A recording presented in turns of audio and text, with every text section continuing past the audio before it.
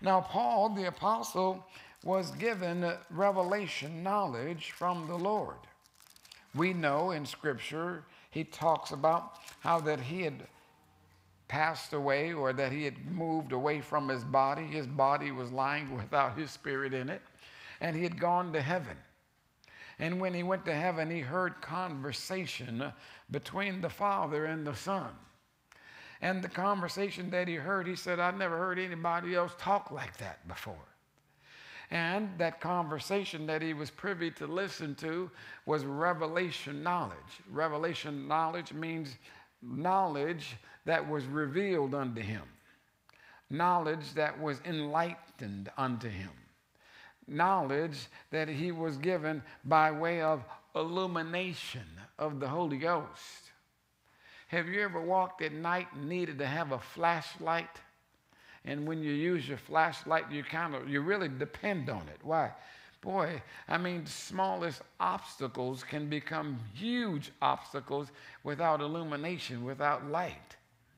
And you learn to depend on the light. I remember as coming up, we used flashlights when we camped out at night because you wouldn't dare want to go on a night walk without a flashlight. Well, you don't want to drive at night without your headlights working. Why? Because your headlights are what gives you the opportunity to navigate through the darkness.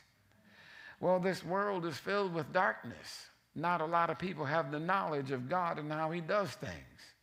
So the Apostle Paul was given revelation knowledge of what Jesus actually accomplished for all of us who believe on Jesus.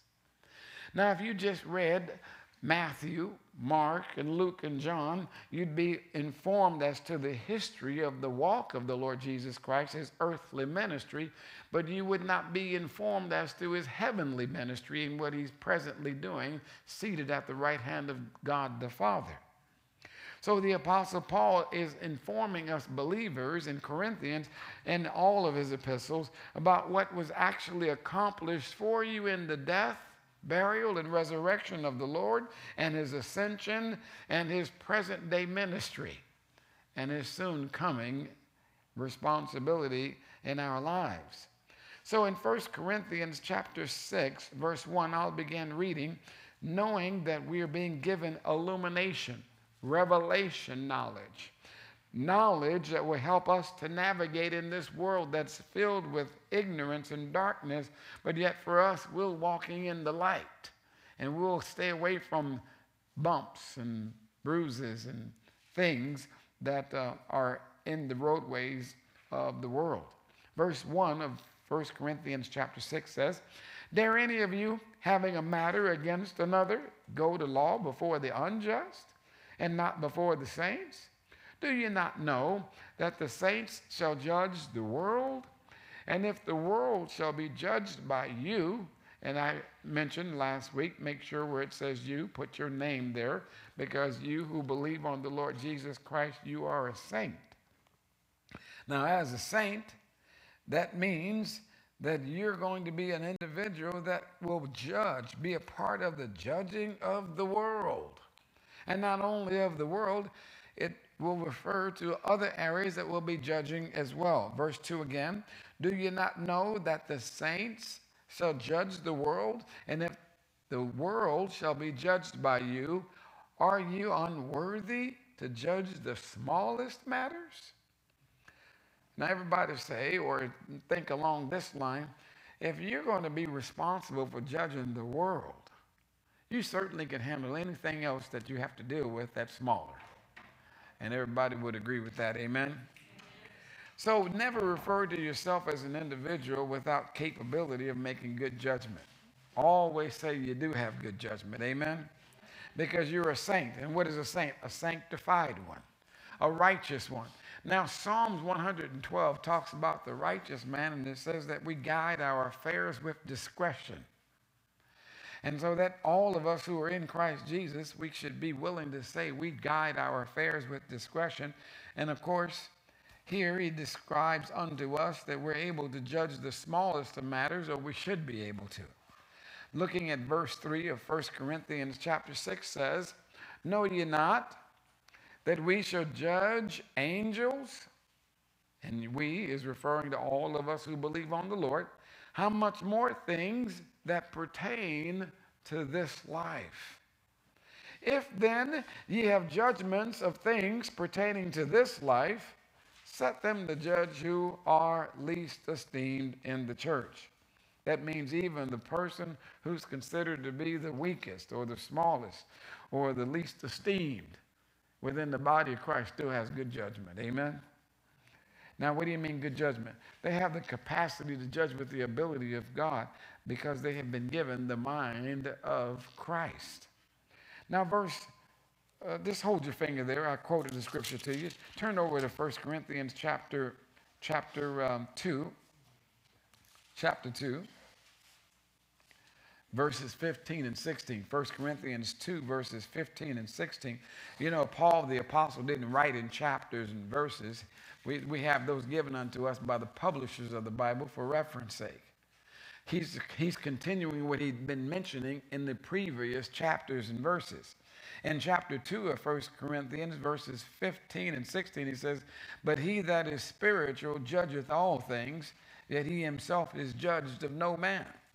For who hath known the mind of the Lord, that he may instruct him?" Now look at verse 16, the latter part of it. "But we," that's referring to you and I, "have" what? We have the mind of Christ. Isn't that a good thing to hear? Isn't that a good thing to know? That we have the mind of Christ. See, that's revelation knowledge. We are given instruction from the Word that we have the mind of Christ. Now, how does an individual actually allow that to come forth? Good judgment from the mind of Christ. Well, you got to agree with it, number one. And number two, you've got to say about yourself what he says about you. If he says you have the mind of Christ, you can't say I'm stupid. You can't say I'm without thought. You can't say, well, that perplexes me to the point where I'm just dumbfounded and I can't ever make judgment on it. No, you've got to speak about yourself the way he speaks of you. He says you have the mind of Christ. Now, knowing that you have the mind of Christ according to the scriptures allows for you to apply your faith. And so we say about ourselves what he says about us. Amen? This is really review work, but it's all good. It's worth going over again. Amen? Now, 1 Corinthians, the 6th chapter, since we have the mind of Christ, we know we have the mind of Christ, and we can therefore judge things that pertain to this life and this world, and we'll judge angels. Now, verse 5 says, of 1 Corinthians 6, "I speak to your shame. Is it so that there is not a wise man among you? No, not one that shall be able to judge between his brethren. But brother goeth to law with brother, and that before the unbelievers. Now therefore there is utterly a fault among you, because you go to law one with another. Why do you not rather take wrong?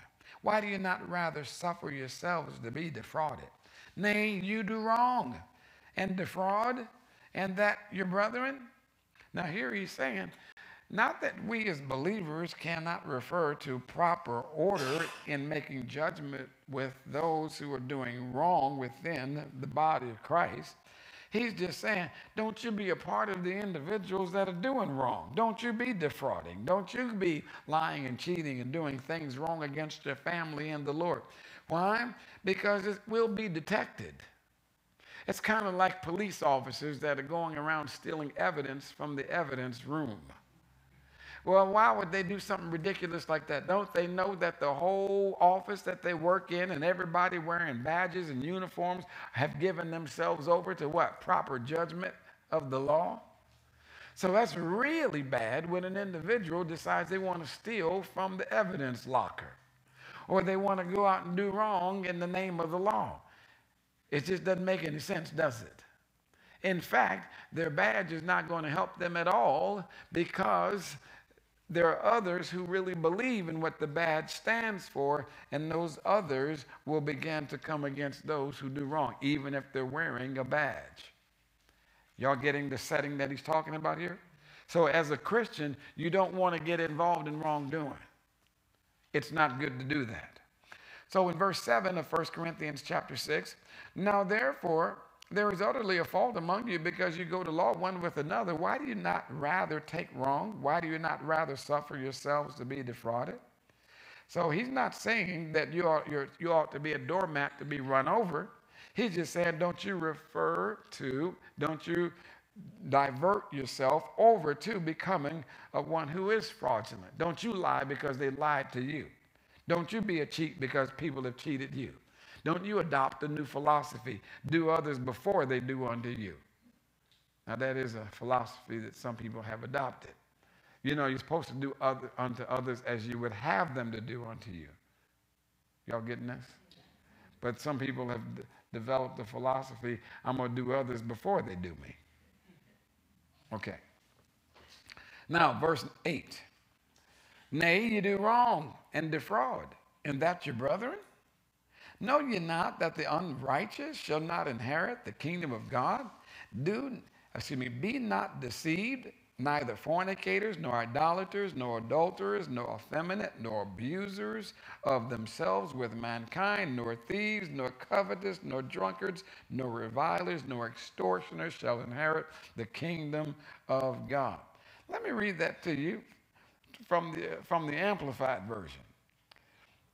The Amplified Version, I'll begin reading in verse 8.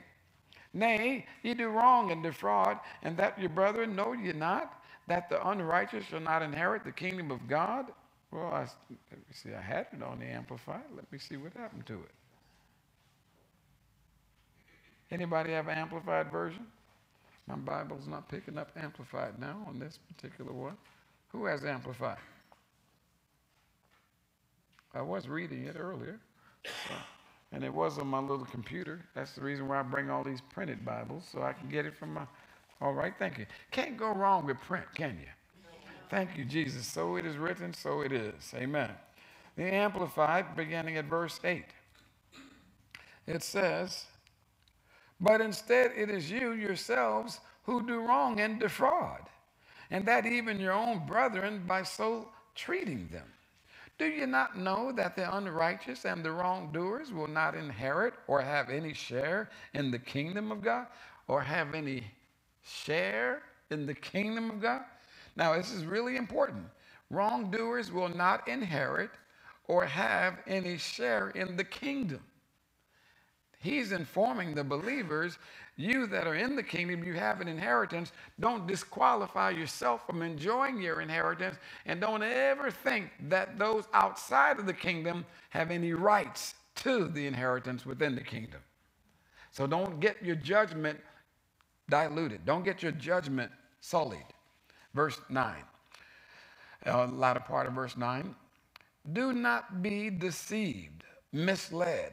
Neither the impure and immoral, nor idolaters, nor adulterers, nor those who participate in homosexuality, nor cheats, swindlers, and thieves, nor greedy graspers, nor drunkards, nor foul-mouthed revilers and slanderers, nor extortioners and robbers will inherit or have any share in the kingdom of God. Isn't that good? Now then, I think he breaks it down really clearly so people who wonder, why are you so strict about living a moral lifestyle? Because those who participate in immoral behavior or act outside of the benefits of the kingdom, they won't be able to enjoy the benefits of the kingdom. And then he said in verse 11, and such were some of you once,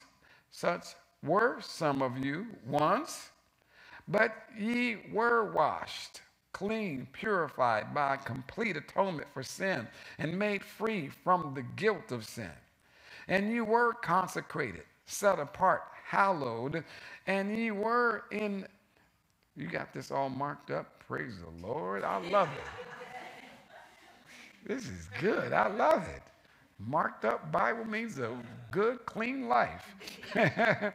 And you were... Well, I can't read it. I wish I could. Maybe I put on this. That's okay. Nothing to be apologetic for. And you are justified, pronounced righteous by trusting in the name of the Lord Jesus Christ and in the Holy Spirit of our God. Amen. Hallelujah. Now look at verse 11. Let's all read verse 11 together, and I'll read it from the King James Version. It's wonderful. 1 Corinthians chapter 6, verse 11 says, and such were some of you. Circle the word were. See, you're not anymore. Were is a past tense designation. And this is revelation knowledge given unto us. Illumination. Allow this light to shine on your own self-respect, your self-identity, that you're no longer an idolater. You're no longer a fornicator. You're no longer an abuser with yourself, with mankind. You're no longer persons who are doing wrong or considered unrighteous. You are righteous. Amen. And such were some of you, but ye are washed, but ye are sanctified, but ye are justified in the name of the Lord Jesus and by the Spirit of our God. All things are lawful unto me, but all things are not expedient. All things are lawful for me, but I will not be brought under the power of any. Meats for the belly, and the belly for meats, but God shall destroy both it and them. Now the body is not for fornication, but for who? For the Lord. And the Lord for the body. Jesus Christ made your body for him to dwell in and inhabit. And he made you to be in the Lord. So here we are now. We're one in Christ Jesus. What I get myself involved in, he's involved in. What I do is what he's doing. And some people don't look at it that way. They think, well, the Lord's in heaven, hallelujah. He's up there doing his thing. I'm down here on earth doing my thing. And whatever I get into, that's just me and my own business. And Paul is informing you, no. See, when you became born again, he moved inside of you. And now that he lives on the inside of you, the very Christ that walked the earth dwells in your mortal body. And because of that, you can access and walk in his ability as you walk by faith and not by sight. And when you really start thinking along those lines, anything you face, you're thinking, wait a minute, I'm not facing this by myself. Jesus and I are facing it together, amen? And since we're facing it together, then there's nothing that the devil can bring against me that can possibly win over me, because Jesus and I, the Father and I, the Holy Ghost in me and I, are greater than anything the devil can bring at us in the world. So you have this attitude now, or you should have the attitude when you have the revelation of it, that I can't lose for winning. I can't lose for winning. How can I lose when I'm a winner? And it doesn't matter how bad the circumstances are. It doesn't matter how great the circumstances may appear. I can't lose for winning because I'm winning. I always win in Christ Jesus. And I thank my Lord that he lives in me, I and he, and we're one. Now, since my body then belongs to the Lord, how should I live? I should live as one who has the Lord living in me. Verse 14, and God hath both raised up the Lord and will also raise us by his own power. Know ye not that your bodies are the members of Christ? Shall I then take the members of Christ and make them the members of an harlot? God forbid. What? Know ye not that he which is joined to an harlot is one body? For two, saith he, shall be one flesh. But he that is joined unto the Lord is one spirit. Let's all read verse 17 together. But he that is joined unto the Lord is one spirit. Ooh, I love that. He that is joined unto the Lord is one spirit. Now, that is referring to the real us. You are not unrighteous. You are righteous. You're right with God. You are not dirty, you are clean. You're not a poor little old beggar trying to make it work. No, you have been made rich in Christ. For as he was risen from the dead, so you in Christ Jesus are considered risen in him and seated at the Father's right hand. We're one in the Lord. We're one spirit. Therefore, how should we conduct our lives? Verse 18 says, flee fornication. Every sin that a man doeth is without the body, but he that committeth fornication sinneth against his own body. What?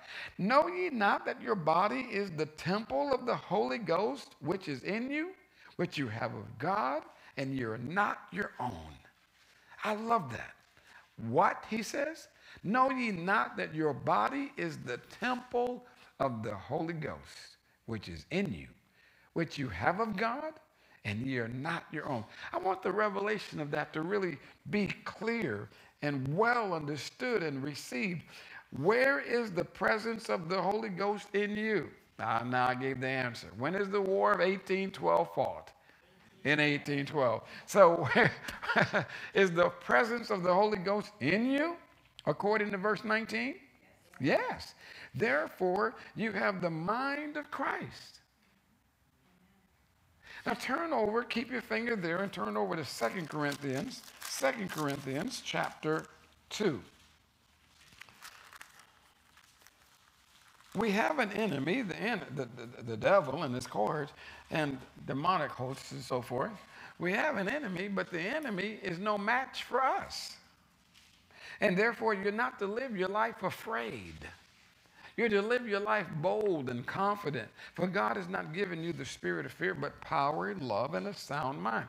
Now notice in 2 Corinthians chapter 2, verse 11, lest Satan should get an advantage of us, for we are not ignorant of his devices. 2 Corinthians 2, verse 11. Lest Satan should get an advantage of us, for we're not ignorant of his devices. Wait a minute. Now we know that the Bible gives us a recorded history of man about 6,000 years. And we know that the devil was cast out of heaven down to earth. Jesus said, I beheld the devil fall from heaven as lightning, right? Came down to earth. And if he was on the earth when Adam was made, which Adam's body was made, let's say, out of the dust of the earth, and we have a recorded history of about 6,000 years, and Adam was given a responsibility to guard the garden from the enemy, which would have been the devil. So how old is the devil? We really don't know, do we? But one thing we do have here written to us in Scripture, that the devil, no matter how old he is, he can't get an advantage over us. He cannot get an advantage over us. And that's wonderful revelation to receive. Somebody says, well, wait a minute, I'm only, like for my age, I'm 55 years old, going on 56. Well, you know, Pastor, you're not that old. How can you say that you're smart as the devil? Well, I in and of myself can't say that I'm smart as the devil, but I am in Christ Jesus, and him who lives on the inside of me, the power of the Holy Ghost inside of me, knows exactly how the devil tries to bring strategy against us, and the devil can never outsmart the greater one within me. He can never outsmart the greater one within you. The power of the Holy Spirit is in you. You have the mind of Christ, the mind of the anointed one, and you know what? The devil can't get an advantage over you. For you who are in Christ Jesus are not what? I'm not ignorant of his devices. You got that? 2 Corinthians chapter 2, verse 11. That's a good scripture to circle, underline, highlight, let you know, hallelujah, even on your weakest day, you're still stronger than the devil on his strongest day. Why? Because the greater one lives inside of you. There is nothing that you can be confronted with that can ever be greater than you. Hallelujah. That's good teaching, isn't it? That's worth learning, isn't it? Now, that's called revelation knowledge. So Paul the apostle is letting us know the presence of the Holy Spirit within us is greater than him that's in the world, John said. And turn over to another scripture, 1 Corinthians chapter 10, verse 13. 1 Corinthians 10, 13. Somebody says, well, why are you going over these scriptures in other places? Well, because they all line up. They all go together. They're all saying the same thing, that we who believe on the Lord Jesus Christ, we're not by ourselves. We've got God living on the inside of us. And because we have God living on the inside of us, we ought to depend on him. We ought to expect him, the greater one living on the inside of us, to rise up to every occasion that we face. Amen. And when you face a situation that looks bleak or dim, that looks like it's insurmountable, what should you do? Just laugh at it, because the devil can't beat you. Amen. Hallelujah. Praise God. You can laugh at every attack of the enemy that comes against you. In fact, 1 Corinthians chapter 10, verse 13 says this: there hath no temptation taken you. The word temptation is a trial or a test you may be facing. There hath no temptation taken you but such as is common to man. But God is faithful, who will not suffer, that word suffer means allow or permit, you to be tempted, try to test it, above that ye are able. But will with the temptation also make a way to escape, that you may be able to bear it. It's impossible for the devil to get you in a position where you have to be defeated and there's no way out. Hallelujah. There's always a way out. Amen. And the way out is victory in Christ Jesus. Isn't this some good teaching? Now, if you were just looking at Matthew, Mark, Luke, and John, you would just know what Jesus did in his earthly ministry. You would not be mindful of what has been accomplished for you and who lives on the inside of you and his ability in you now that you are in him and he's in you. Turn over to 1 John chapter 4. 1 John chapter 4. We'll get back to 1 Corinthians, the 6th chapter in a moment, but this is some good instruction here. Hallelujah. 1 John chapter 4. Hallelujah. 1 John chapter 4. These letters written to the church by the apostles are informing us of what belongs to us, what we can do in him, what we've been given in him. Hallelujah. And who we are in him. 1 John chapter 4, verse 4 says, ye are of God. That means you are of God. You've come from God. You're born of God, little children. And have overcome them. Who's them? The devil and his cohorts. Because greater is he that is in heaven. Is that what it says in heaven? No, he says, greater is he that is in who? That is in you than he that is in the world. Everybody says, greater is he that is in me than he that's in the world. Say it again. Greater is he that is in me than he that is in the world. Hallelujah, hallelujah, hallelujah, hallelujah, hallelujah. Hallelujah. You may be facing things that look like they're bleak and you can't get past them, in them, or through them. But you can laugh, hallelujah, because you know something that the devil refuses to admit. And that is, greater is he that is in you than he that is in the world. Turn over and look at the 5th chapter, 1 John chapter 5. Glory to God. Verses 4. We'll look at just verse 4. Verse 1. We keep looking at all these good scriptures here. Verse 1. I'll stop there. Verse 1. 1 John chapter 5, verse 1 down to verse 5. Whosoever believeth that Jesus is the Christ is born of God, and everyone that loveth him that begat loveth him also that is begotten of him. By this we know that we love the children of God, when we love God and keep his commandments. But this is the love of God, that we keep his commandments, and his commandments are not grievous. For whatsoever, some translations read it, For whosoever is born of God overcometh the world.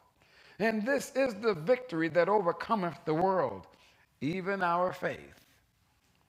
Who is he that overcometh the world? But he that believeth that Jesus is the Son of God. See how we're being constantly reminded? You're an overcomer. You're a world overcomer. You have the victory in Christ Jesus. You can't be defeated if you refuse to be defeated. Why? Because greater is he that is in you than he that is in the world. Now we understand why the psalmist David said, Lord, thank you for leading me in the pathways of righteousness for what? For your name's sake. Why? Because as I go is how you're going to be looked at.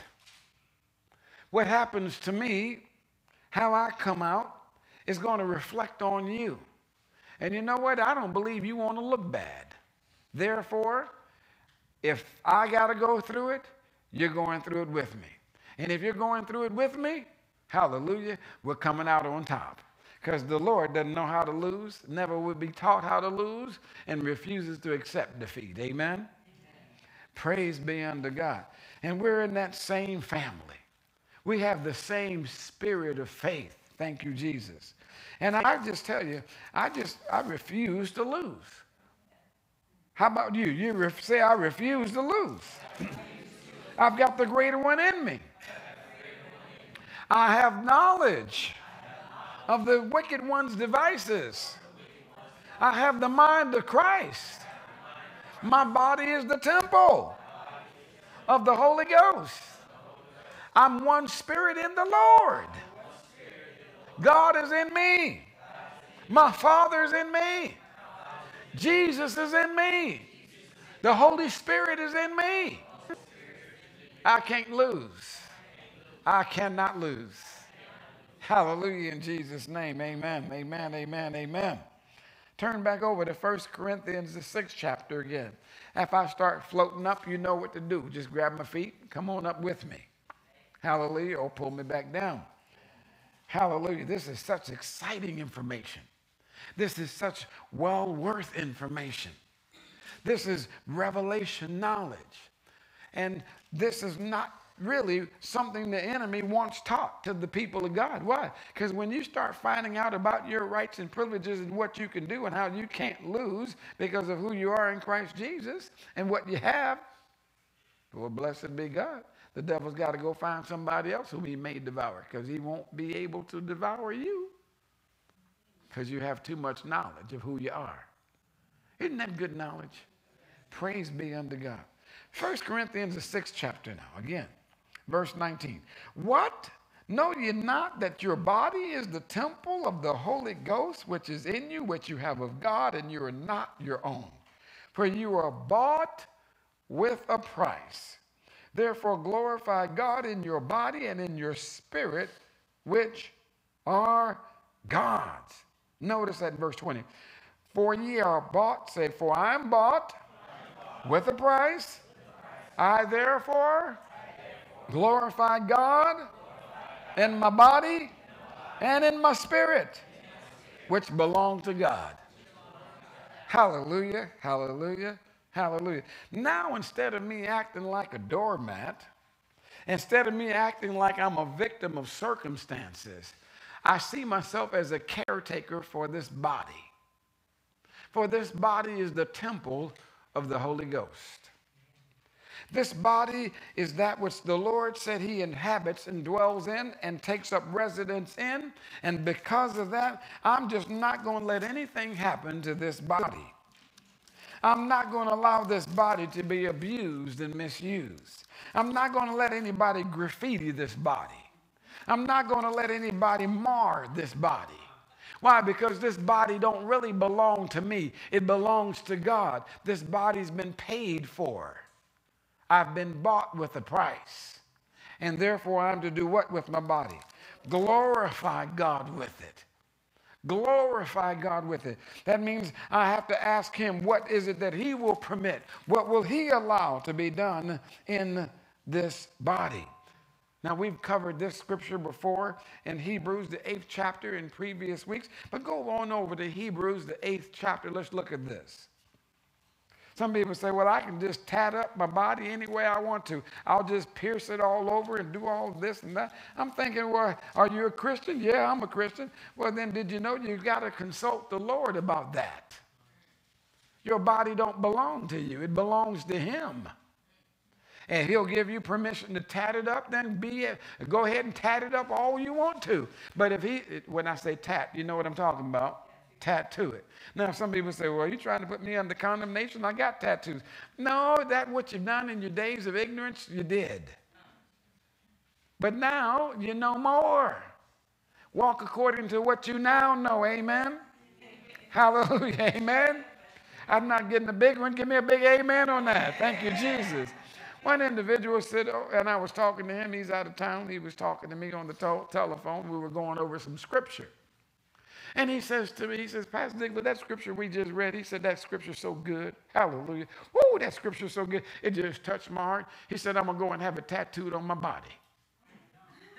I said, brother, now wait a minute. Hold on a minute. I'm glad to hear that you're excited and thrilled about the scripture that you just read. And I said, isn't it wonderful that the word of God is meat for our spirit? We're feeding our faith on the Word of God. And I said, you know, the whole Bible from Genesis to Revelation is something we ought to be feeding on. I said, now, only thing is if you only take favorite scriptures, certain scriptures that you're now happy about, you go and have yourself your body tattooed. I said, when we read more scriptures, you'll be looking to tattoo. I said, pretty soon you'll be running out of room. You'll be running out of room. I said, instead of tattooing it on your body, why don't you do this? Put it on your heart. Write it in your heart. Keep it in your heart, the tables of your heart, and allow your soul to receive it. That means your mind. Allow it to be etched in your soul. Receive with meekness the engrafted word, the Bible says in James, which is able to what? To save your soul. Let it be etched in your thinking. Don't ever let it go. Instead of writing it on your body. Why? Because eventually those tattoos begin to fade. They get out of shape, get distorted. After a while, they just look like a big old blob. They're not legible, you know, and nobody really knows what you're trying to say or being proud of anyway. I know this hits hard with some people, especially Christians, because they figure, well, you ought to just leave me alone in my business. Well, your body is his business. That's what I'm letting you know. All right, Hebrews chapter 8. Since I'm meddling, let me just go all the way in. Hebrews, the 8th chapter, verse 10 says, for this is the covenant that I will make with the house of Israel after those days, saith the Lord. I will put my laws into their mind and write them in their hearts. And I will be to them a God, and they shall be to me a people. And they shall not teach every man his neighbor and every man his brother, saying, know the Lord, for all shall know me, from the least to the greatest. For I will be merciful to their unrighteousness, and their sins and their iniquities will I remember no more. In that he saith a new covenant, he hath made the first old, now that which decayeth and waxeth old is ready to vanish away. So notice that he's informing us, have this word in your heart and in your what? And in your mind. Now I quoted this, which I said in James. Let's turn over and let's look at that. James, turn over to James, a few pages to your right. James chapter 1, James chapter 1. Verse 21, James 1, verse 21. See, as believers in Christ Jesus, we come to an awareness through Scripture that our bodies don't belong just to us. It belongs to God, and we're caretakers of our body. James chapter 1, verse 21. Wherefore, lay apart all filthiness and superfluity of naughtiness, and receive with meekness the engrafted word, which is able to what? Which is able to save your soul. Receive with meekness the engrafted. When you hear about the word engrafted, have you ever, we're coming up on the holidays. People like to get gifts to one another. They've got a shop out there called Things Remembered. Now, they're not paying me any royalties to mention this. I'm just letting you know. But one of the things that they have, like little novelty items, card holders, pens and pencils, cufflinks and things like that. You can take their product that they sell you and have it engraved is what I'm getting at. And personalize it. The thing that you buy, if you're going to give it to somebody, it doesn't have to be just generic. It doesn't have to be just for anybody. No, you can make it real personal. I'm telling you, take these scriptures and make it real personal. Put your name where it says, receive with meekness the engrafted word, which is able to save your soul. Say, my soul. Put your name in there where it says your soul. Put your name. I would put my name, Garry, right there in my own Bible. I'm receiving with meekness a teachable heart, the word of God, which is able to be engraved in my soul. My mind literally can have the word engraved on it. All right, let's go to 1 Corinthians again, and we'll look at chapter 7. 1 Corinthians chapter 7, looking at verse 1. Isn't it good to hear that the word can be engraved in our thinking? That this word can be so strong in our thinking that even when it looks like we're sleepy or groggy and we have to respond to something, we'll respond with a vigilant attitude, because even when you sleep or groggy, you still have the word coming out of your soul, because it's in your mind and it's in your heart. Now, some people wonder, well, how can Jesus be made a curse without curse when he was hanging upon the cross, but yet he's still quoting Scripture? You understand now how he was still quoting Scripture. He was quoting from the Psalms when he said, my God, why have you forsaken me? Why was he quoting that from the Scripture when he was made sin with our sin? He said, my God, why have you forsaken me? That means he has the knowledge that he was forsaken. He knows that it was his God that has forsaken him. And he's asking the question, why have you done it? Well, because now that he's made sin with our sin, he's sin. He is what? He's sin with our sin. He's in darkness. But yet, even in his darkened state, even when he's taken upon himself our sin, our unrighteousness, when he took upon himself our sicknesses and our diseases, our shame and our pains and all of that, he's still quoting Scripture. Why? Open book question. Class, why is he still quoting Scripture? Because it's etched in his soul. He's up on the cross as the serpent that was on the pole in Moses' day.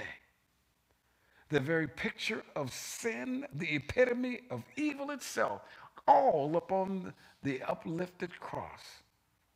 But yet he's still quoting Scripture because he has that word in his heart and in his mind.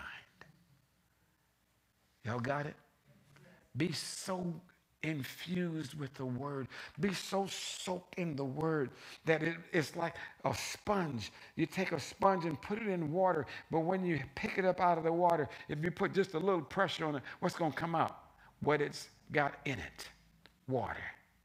Squeeze the sponge, what's coming out? Water's coming out of it. If you're soaked in the word, when pressure is put on you, what's going to come out? Oozing out the word of God. Are y'all getting this? Hallelujah. Backed in the corner, facing situations and circumstances. May look like, oh, boy, I got you, and you can't do anything about it. What comes out of you? The word just comes pouring out of you. Why? That's all that's in me. That's all that's in me is the word.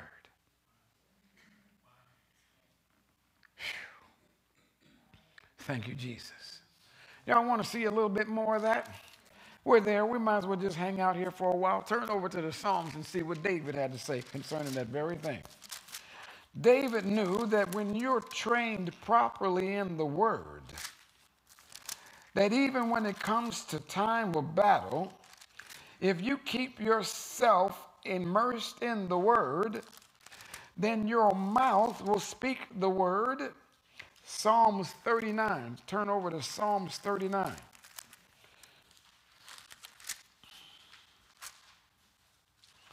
You'll speak the word even when it looks like you're dealing with circumstances and situations where there's no way out. But you still speak the word. Oh, glory to God. We have the same spirit of faith. As we believe, therefore we speak. Psalms 39, verse 1. David said, I said, I will take heed to my ways, that I sin not with my tongue. I will keep my mouth with the bridle while the wicked is before me. See that? Let's all read that out loud together. I said, I will take heed to my ways, that I sin not with my tongue.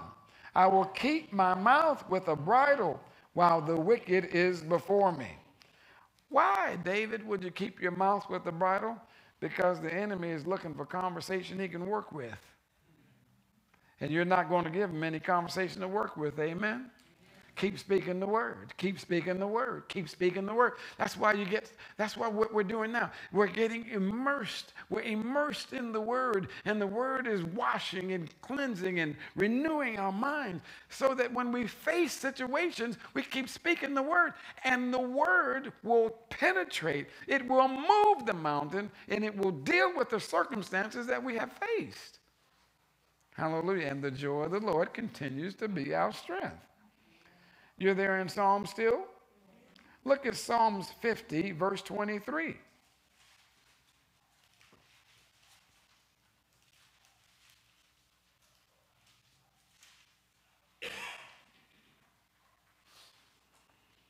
Psalms 50, verse 23. Psalms 50, verse 23. Whoso offereth praise glorifieth me. And to him that ordereth his conversation aright will I show the salvation of God.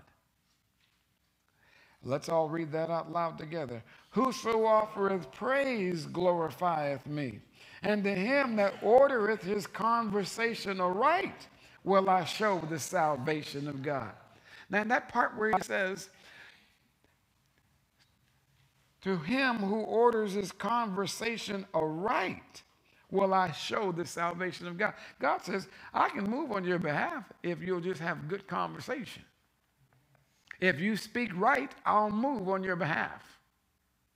If your words allow me to work on your behalf, I will confirm my word with signs following. So, whoso offereth praise glorifieth me. So if you don't know a verse of scripture, what should you do? Just worship and praise the Lord for his goodness and his wonderful word, his wonderful works to men. Give the Lord praise and thanksgiving for what he's done on your behalf already in Christ Jesus. If you can't think of anything but just the fact that you're saved, blessed be God. Lord, you said you would save me, and you saved me, and I am saved. You said you would deliver. I am delivered. I am delivered, and I thank you for it. Hallelujah. You keep singing like that and thinking like that, you'll look up and look around you, and the enemy's all defeated. You say, well, how did I get out that situation I was facing? You gave God permission to move on your behalf because you ordered your conversation correctly. And this is exactly what Abraham did in Romans, the 4th chapter. Abraham did what? He gave God praise and thanksgiving, and he grew in faith. He grew stronger in faith, and he became fully persuaded that what God had promised, God was able to perform. And as long as he gave God praise and thanksgiving, he didn't have time to be weak in his faith. He didn't have time to look at the circumstances. All he did was look at what God told him. God told him, I am your deliverer. Order your conversation aright, and I will move on your behalf. And that's all Abraham did. I just praise you and thank you. 13 years he believed for his wife to get the revelation that she would have a child. 13 years. Some people have dealt with circumstances for 2 minutes and are ready to throw down the towel and talk crazy. Don't give up on your confession. Turn over to Hebrews chapter 10. Hebrews 10.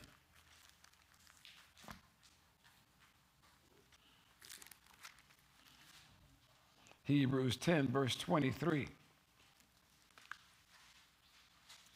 Revelation, knowledge. God can move in your life, but he has to have your permission. You've got to speak his word no matter what it looks like, no matter what it sounds like. Keep speaking the word and let the word work in your life. Let the word work in your life. Now, when you speak God's word, Hebrews, the 10th chapter is what we're looking at now. When you speak God's word coming out of your heart and out of your tongue, that's called rhema, R-H-E-M-A, the rhema. Let the two-edged sword of God's word work on the circumstance. Hallelujah. Let the sword of the word, the sword of the Spirit, work on the circumstance you may face. Hebrews chapter 10, verse 23. Let us hold fast the profession of our faith. Now, what is a profession? A confession. What is a professional? A person says, I'm a professional. What does that mean? An expert, right? It's a person who has confidence that they can get the job done. So be a professional Christian. Say, I am a professional Christian. I have confidence in God's word. The word to get the job done. Hallelujah. Glory to God. Let us hold fast the profession of our faith without wavering. For he is faithful that promised. He is faithful that promised. Why do I keep talking in the manner in which I'm bragging on God? Because he's faithful. He's a faithful God. Hallelujah. You sure sound like you're going to get out of the situation. You sure look like you've got the victory already. Oh, yes. Why? Because greater is he that is in me than he that is in the world. Aren't you going to feel bad? If God was really for you, wouldn't you be in a position where you were different? You wouldn't have to face this? No, God takes pleasure. God takes pleasure when I face difficult situations. And in the natural, it looks like I'm weak. But when I'm weak, then am I strong. What do you mean, then am I strong? Well, him who's in me, the I am, then I am strong. There's no way I can lose. I can't go under for going over. It can't get too bleak where the light can't be seen or shine.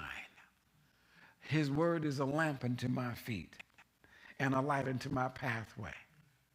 I sing glory and honor and praises unto God. Why? Because I hold fast the confession of my faith without wavering. For he is faithful that what? That promise. You still there in Hebrews, the 10th chapter? Look at verse 35. Cast not away therefore your confidence, which hath great recompense of reward. Oh, hallelujah. God says, don't you throw down your confidence. Now, notice he didn't say that, I'm sorry, you all that have to face difficult circumstances, that the devil's going to take away your confidence. No. He says, don't you throw your confidence down. Don't you throw away your confidence. Have confidence. Have any of you ever encountered a little chihuahua? I mean, they're not even 2 pounds big. Some of them, they have different breeds of them, but I remember just as a little kid, I saw this little dog, and I thought, this little old dog, he can't do anything. And I came over to pet him. He went to barking and chasing me and tried to snip, bite me. And I'm thinking, here I am running from this little old bitty dog. This dog is hardly very big at all. But they even go after big dogs. You know why? They're confident. And their confidence is what? It is respected and rewarded. Oh, yes. Even big dogs don't mess with this little character. Why? There's just too much fight in him. He really thinks he ought to win. He thinks I can handle anything and everything. Now, he tells us in the scriptures, the word of God tells us in the scriptures, don't you cast away your confidence. Why? Because your confidence will be greatly rewarded.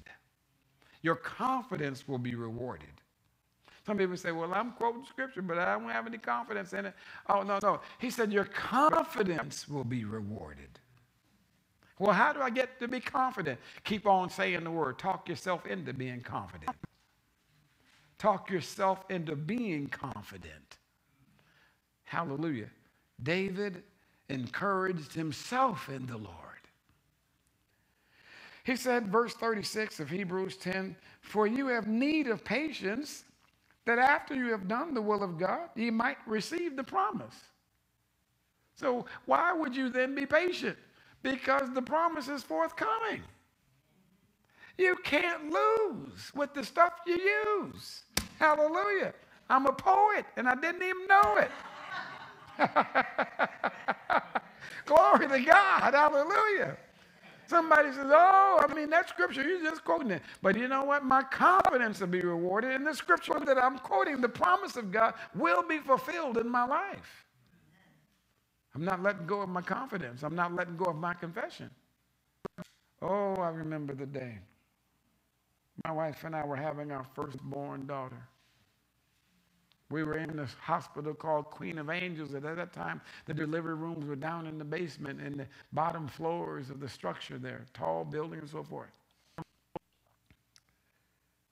And the doctors were crying. The doctor was crying out with the service nurses and so forth that were working on my wife, and he said, I can't stop the blood flowing. I can't stop it. My daughter was born. She had come forth. They had just gotten the afterbirth out, and they were, at that time, they used the medicine along with the pushing on the uterus to get the uterus to contract, and the uterus was not contracting. Every time they pushed on her, blood was just flowing out of her. And he said, I'm losing her. I'm losing her. And I can't stop it. And he had the nurses, and the doctor was so perplexed by it. He's grabbing his head and he's running around, walking around her. I'm losing her. Oh, I don't know what to do. I'm losing her. I can't stop the blood from flowing. Then he would go through and push on her. Then he had the nurses pushing on her uterus area there. And every time they push, I'm standing there. I took the classes so I could stand by her bedside when she was in the delivery there. And I'm seeing blood just flowing out of her. And it looks like she's going to die. And when the doctor is all perplexed, that surely is a sign to be what? Aware that it's serious. And I left him and the nurses, and I ran into the place where we were waiting, the pre-delivery room. I ran in there and threw myself across the bed that she was on when we were waiting, having the contractions and so forth. Now she's in there in the operating room, but I threw myself across the bed, and I said, in Jesus' name, according to Ezekiel 16:6, she'll live and not die. She'll live and not die. I just screamed it out, lying there on the bed, and I said, in Jesus' name, the devil's not taking my wife. I knew I was in a battle for her life. I knew that the doctor was perplexed, and I knew the service, the nurses that were working with him, the operational team that was with him, they were chalking her up as a woman who was going to die in birth. She had a condition, what they call placenta acrea. It's when the afterbirth adheres to the uterine wall, so that when the afterbirth comes loose, it doesn't just come loose, it actually rips the uterine wall, and that uterine wall there is just an open wound, just gushing out blood. She was on her way out. And I quoted Ezekiel 16:6 out loud. And in my quoting of Ezekiel 16:6, I went back into that room, and the nurses said, Doctor, something's happening. It's stopping, it's stopping, it's stopping. He said, what? What did you say? They said, it's stopping, it's stopping. He said, all right, get the blood transfusion going, get it going, put some blood in her and so forth. He said, it's stopping? How'd you do it? They said, we don't know, it's just stopping. I know what happened. Ezekiel 16:6. Turn over and look at that. Ezekiel 16:6. See, this is the reason why I get myself in the Word. You never know when you're going to have to use it. be instant in season and out of season. I thought we were just going to rejoice in having our firstborn child. I didn't know I was going to have to fight for the life of my wife. I didn't know the devil was going to try to take her life. I didn't know that her blood would be flushing out of her body to the point where she could have died. That was a strategy of the enemy. But thanks be unto God, which giveth me the victory through my Lord and Savior Jesus Christ. I'm not ignorant of the devil's devices. Amen? Why? Because greater is he that is in me than he that is in the world. Ezekiel 16:6 says, and when I passed by thee and saw thee polluted in thine own blood, I said unto thee, when thou wast in thy blood, live. Yea, I said unto thee, when thou wast in thy blood, live. And that's exactly what she did. She lived. How appropriate is that scripture? And she's with me today, 33 years later. Still have our child. She's alive and well. Her family's doing fine, and my wife is doing fine. Why? Holding fast the confession of our faith.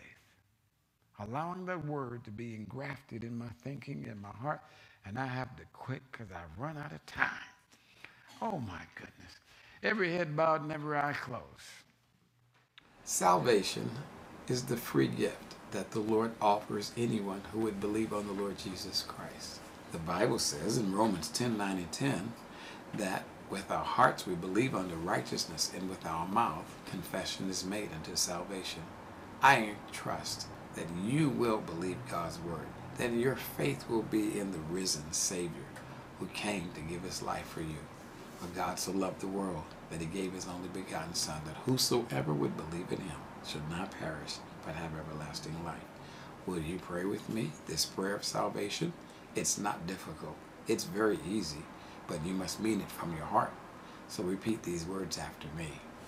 Jesus, I confess you as my Savior and my Lord. I believe in my heart that God raised you from the dead. With my mouth, I confess you and I receive you as my Savior. Jesus, thank you for making my heart your home. Thank you for living in me. God the Father is now my Father, and the Holy Spirit has done a work in me. I am a new creature in Christ Jesus, my Lord. Thank you, Lord, for saving me, and thank you for guiding my life. In Jesus' name, amen. We're here to be a blessing to you at Spirit Food Christian Center. The way this broadcast is brought to you is by people's faithful sowing and reaping as a result of God's word being given unto them. So I want to encourage you, be a part of this ministry of sowing and reaping. The Bible says, whatsoever a man soweth, that shall he also reap. In this ministry, we believe that man must hear the word of God. For man does not live by bread alone, but by every word that proceedeth out of the mouth of God. The Bible declares, God is able to make all grace abound toward you, that you always have all sufficiency in all things, may abound to every good work. God loves a cheerful and hilarious giver. I encourage you, be a part of this ministry.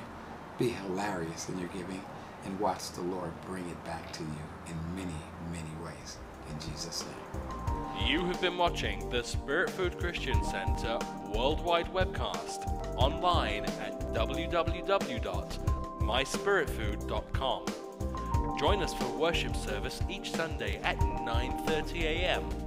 And be sure to check out our website for our weekly live broadcast and much, much more.